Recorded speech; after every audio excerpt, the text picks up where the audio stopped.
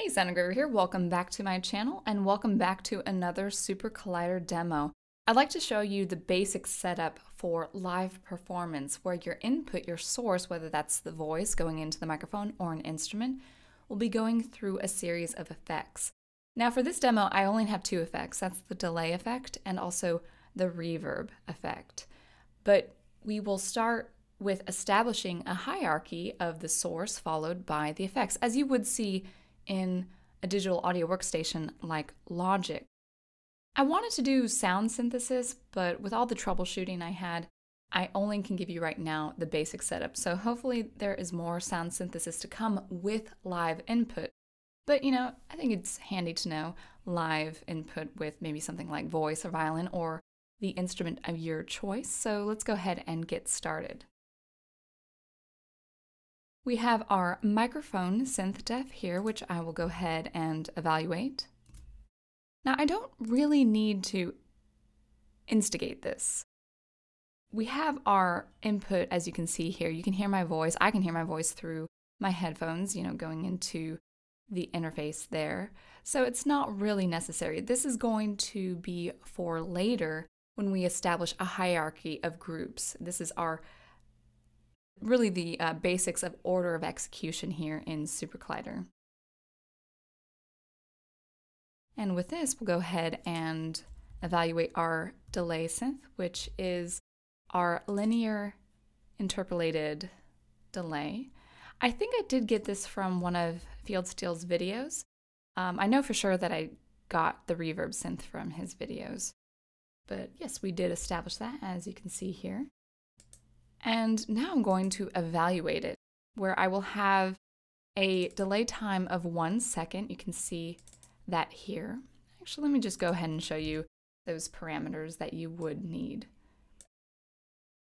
So we have our input signal, in this case, my voice using the class sound in. A maximum delay time, and this is important. This is the value that initializes the delay buffer size. So I would like to be generous with it, about 4. Anything exceeding the delay size, I've noticed, or the max delay size, I've noticed gets cut off and the delay is not as effective. So I'm just going to keep my delay time under 4 seconds. I have found that to be the most effective this way. And of course our delay time in seconds, which I have it default as 1, and also 1 down here for changing. And we'll just go ahead and take it away. So I'm going to evaluate this. And you should hear a second delay. You should hear a second delay. And how about 2 seconds? 2 seconds. And random values. A tenth of a second to 3 seconds. 3 seconds. So let's see how this sounds. A little over a second. And how about this? And a really quick delay. So let's go ahead and free that. Now we do need to establish a delay bus. So I have a del bus here with 2-channel bus here. And this syntax, this will be for our groups coming up. And now let's go ahead and evaluate our reverb. Actually, I'm sure I evaluated before recording this video, but why not? And let's evaluate our reverb synth. And so we have this established, and let's go ahead and evaluate our reverb bus for our groups in the future. And now we have a basic group setup where we will include a mic group, a delay group, and a reverb group. Now the mic group must be established first. It's group.new. This needs to be the head. The source needs to be the head of the effects. The source must be instigated and then run through the delay before that running through the reverb. That's the hierarchy. And Eli Fieldsteel touches on server architecture and order of execution very well. I'm happy to include some of his videos on that. He explains it pretty much everything you need to know. That is in his videos. So this is just a very basic setup for you to explore with your instrument or voice. So I have this together as a block of code, so we will go ahead and do that. And you can see 3 groups. Each will be designated for a specific synth, whether it's my mic synth, my delay synth, or my reverb synth. Now for the delay group, I have it with using the method after, and that needs to be the mic group. And I found this to be most effective, my reverb group, I found this to be most effective after coming after the delay group. So we have that. Now, nothing is named here, but you will go ahead and see a kind of syntax for our group where we have our mic having the input as the source, as the first source, and the output is going to go through the reverb bus. And then we have our delay synth here, input our delay bus, and the output is actually going to be the reverb bus. I found this to be most effective. Without the reverb bus, the delay would happen without the reverb. And then finally, our reverb bus and having the output be channel 0. So you would hear the whole enchilada. Let's go ahead and take it away. Where we have our del time 1/3 of the second in, so kind of a triplet feel. And here we go. And we have this. It's pretty extensive reverb. And we'll go ahead and show you here. We have our mic synth, our delay synth, and our reverb synth. And we can go ahead and free these synths, being sure that they match the corresponding names, of course. And you can also free these groups. And they are gone here. So let's go ahead and establish this once more and just play with, changing the values of, things like the reverb time, maybe the low pass filter, the mix, and also the delay time.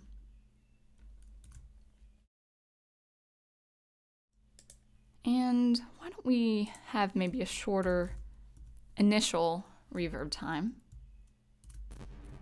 Oh no. Too much. And that happens with my condenser mic sometimes, and I have to be careful, but you heard that kind of fuzzy static. So this may help with a longer reverb time, or may help just to reboot the server. Let's try this again. How about 3 seconds?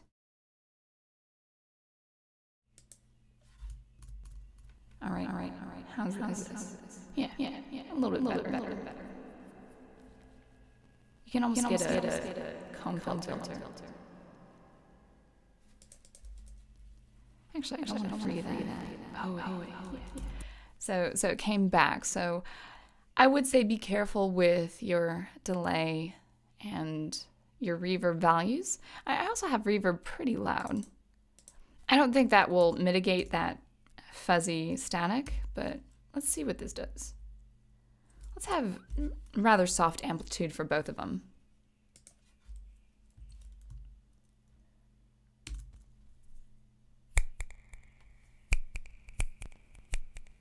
A little bit, but I think my condenser mic is acting up. But you get the point. So let's go ahead and I do want to change these values for you. 1 second. We're going to do this one more time. Have you have an idea of that. Maybe a pretty fast reverb. Hello? So quite quick. It's got a pretty effective closure there or decay there. Mic is still acting up. That's okay. Let's go ahead and change these values.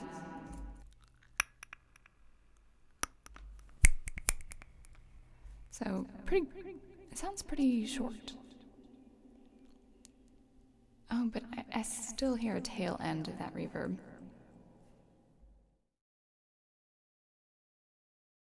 Oh no, what's this? Oh, 1 comma, there we go. Hello?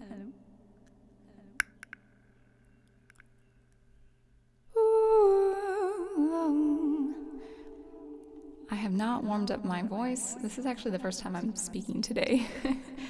So, but maybe some Enya with this reverb another time.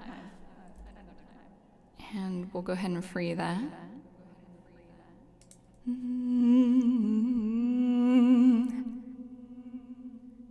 Yeah, I sort of can't help myself.